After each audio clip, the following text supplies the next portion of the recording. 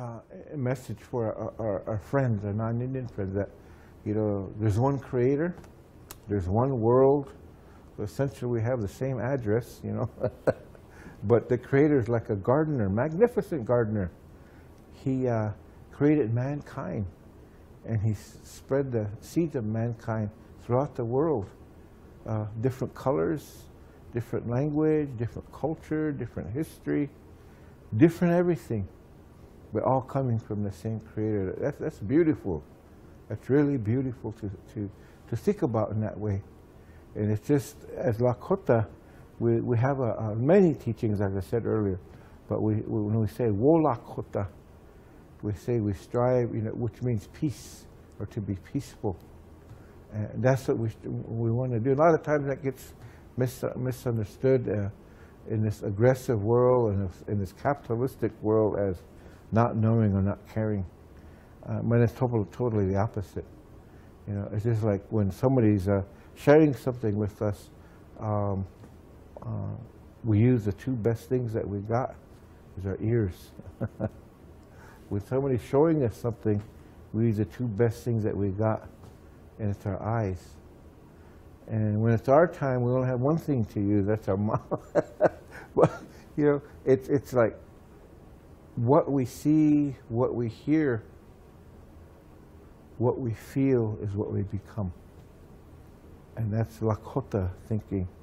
You know, and we want to make certain that we do our best to carry forward WoLakota.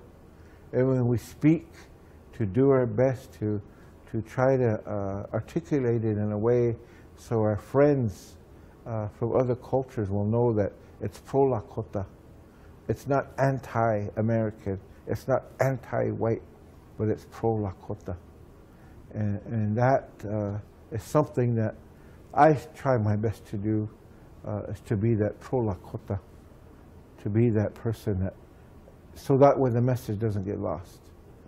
I don't want the message to get lost, because then I will have failed my ancestors. Then I will have failed my children and grandchildren if the message get lost. Because over the years, I know a lot of us have been given beautiful messages, inspired by a lot of wonderful people, and the inspirations with our language. So I don't want to have the message get lost. Because when we do our best to articulate our Lakota being in our language, as I said, sometimes we fall down. It seems like stand up, we fall down. We're stumbling around to utilize our language because we've been accustomed or use our English most of the time. So it's an honor to be a part of this and to express myself a little bit with our Lakota ways.